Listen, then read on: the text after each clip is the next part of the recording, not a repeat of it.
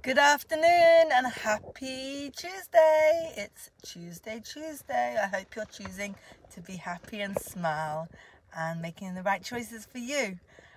If you're coming in on the live, please let me know where you're coming in from. And if you're coming in on the replay, please type in encore and also let me know where you're coming in for so I can say hey and shout you out. And if you enjoy what I'm talking about, please feel free to smash on those hearts. So today I did something very exciting. I went with my hubby to Tel Aviv to get new running shoes because when I was coming back from my 10K on Friday with my neighbor, someone who I highly respect, who's a Iron Woman, I said to her, "Oh, you haven't helped me with my running yet?" Because I'd asked her back at the beginning of COVID if she could watch how I ran and give me advice. And she said, those shoes need changing, which I already knew. But I decided today, as I had a gap in the day, to go buy some new shoes and went on the treadmill and got the right shoes for me. So I'm very excited about that. And on the way, I was listening to I Weigh by Jamila Jamil, and with this woman, Audrey Gordon, who is hashtag your fat friend.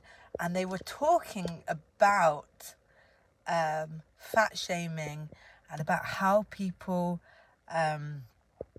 think they have a right to comment, judge, congratulate you when you go walking, make comments about every single little thing.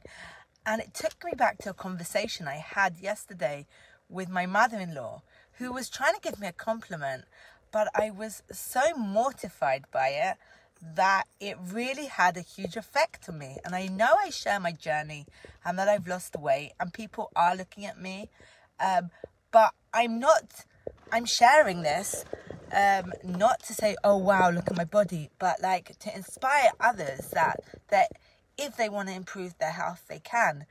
And yesterday my mother-in-law told me how proud my grandmother-in-law on my father-in-law's side was, and how she had been telling her brother how I'd lost weight and how like I looked amazing and pretty and everything. And I was thinking, like, this person hasn't seen me since my wedding day, and I don't really need to be discussed. And I know at my wedding day that there were people there telling my husband, like, straight after our wedding, oh, you're never going to have any children because of the size of your wife. And no one's in my body, no one's God, and no one decides what someone can and can't be, and can and can't do. And I was a bit shocked at the time that people were passing that kind of judgment, that they were saying, oh, she's fat, so she's going to have fertility problems. She's fat, so she's lazy. She's fat, so she's this. She looks like this, so that. She has blonde hair, so she's dumb. And all these judgments. And I was just thinking, I'm just a human being living my life. And then I was like, today, I'm sorry, I'm a bit emotional. Today, one of my really lovely friends, actually yesterday, she sent me a picture and I was smiling. And I was like a teenager in a pub, and I was like double the size of my friends, and we were so happy and smiley. And I was like, oh, I remember that time, it was so great. And then I was like, hang on, I always felt so like paranoid that people were staring at me because of how I looked, and I was always terrified to leave the house because of what clothes I could and couldn't wear. And you know, that's my mum and my brothers accepted me for who I was, but because of society's judgments and how society saw what someone should and shouldn't look like, it was pushed on me from a really young age that I didn't look right and I didn't fit in. And that has a humongous psychological effect. And I just wish that, like, society, even now, would not make judgments. Like, nowadays, it's like, okay, fine, I do run a health program, but there's so much judgment around the fact that like people have like put on weight over COVID. So what? You know, weight gain and loss isn't necessarily about what someone eats. It's so much more than that. It's mental health. Like people, there is a fat gene. I don't know if I have the fat gene. I have the stress gene. My fat, when I was growing up, like, was hard. It was like a solid wall around my body, a defense. And I asked my friend today, because when I look back on my past, all I see is a horrible person who was so defensive to the world and like would bite at people and never take a compliment and always feel so resentful, and that's not how people saw me. Hi, Bishi. That's not how people saw me. I asked my friend today how she saw me, and she was like, trustworthy and kind, heart of gold. And all I saw was how the bullies saw me. And had I taken on how the kind people saw me, then my life would have been so different. I lost a friend because I didn't go to her engagement party because I was ashamed of how I looked when I was at university. That's really hard for me. She was such a nice person and she was such a good friend of mine. And I'm really sorry that I'm crying on here. But I really want people to understand, if you have family that have weight problems, if you have kids that have weight problems, please, like show them compassion, because like it's not necessarily because they eat so much more than other people, and you making comments about how much they eat or their food choices does not help them, because it's, you know, cortisol has a humongous effect on people's weight.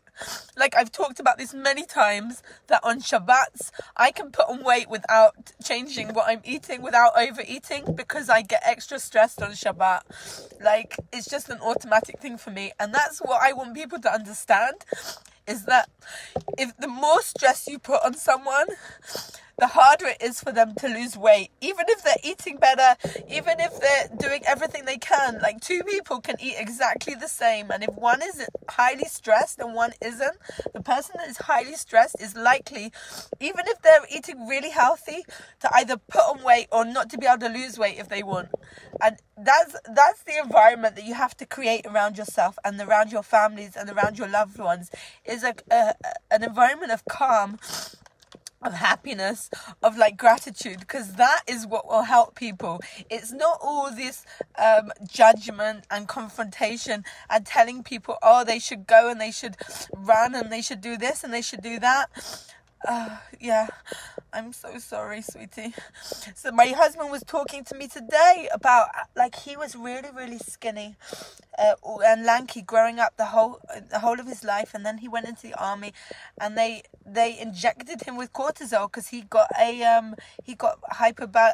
hyperbolic something in his stomach that caused a virus, and they injected him with cortisol, and after that he just started putting on weight.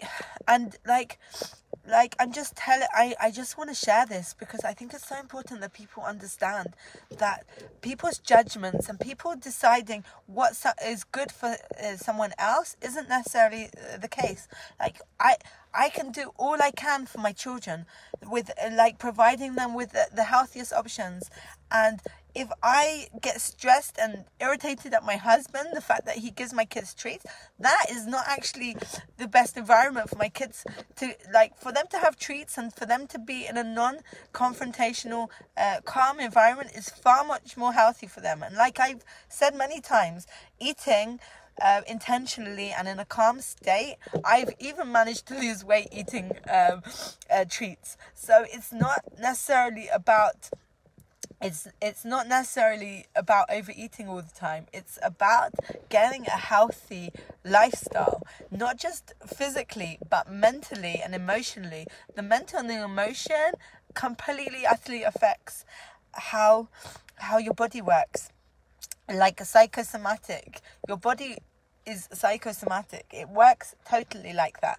I used to suffer I used to have tonsillitis 4 or 5 times a year. And tonsillitis, they found a connection between stress and words and what you hear. Like, a lot of children get earaches from like the stress around them and the fights that happen.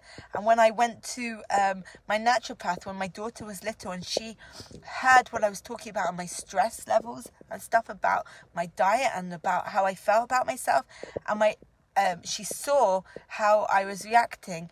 And then a few days later, she had an eye infection. And the naturopath explained that like she got that eye infection from what she saw and the environment around her. Nothing to do with like anything physical, was all emotional and mental. And it's so important that we like create safe spaces around us to be able to get healthy from the inside out.